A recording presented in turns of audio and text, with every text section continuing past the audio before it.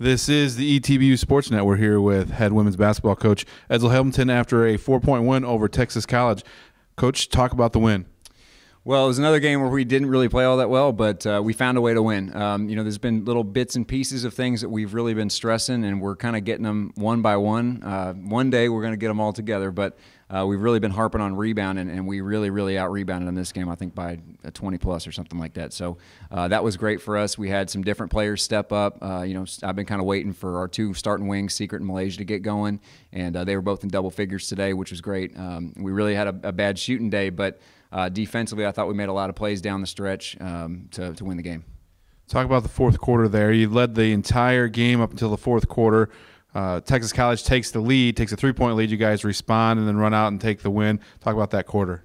Yeah, again, our defense was good. We went to some zone stuff there in the end. We're mixing it up, but they did a good job of being active and pressuring and making plays. I think we got a couple of critical turnovers we forced late in the game, and again, rebounding.